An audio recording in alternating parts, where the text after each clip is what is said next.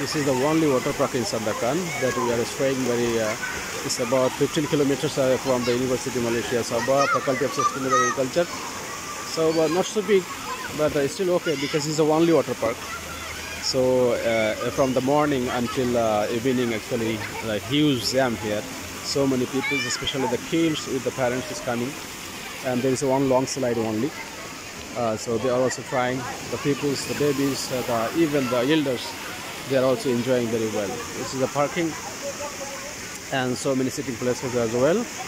So the people's the ticket is one school or school holidays, then 14 ringgit per head, and school open days 12 ringgit per head. So not so high, but the problem is the only one place, only one ride. Even the slides are very small, but it's very almost okay, we can say, we can enjoy. So if anyone in Sandakan so can enjoy this only water park here in Sandakan. Is it is called the Taman Indah Jaya. Taman Indah Jaya is not so far. If anyone is well known with the Faculty of Sustainable Agriculture, University Malaysia Sabah.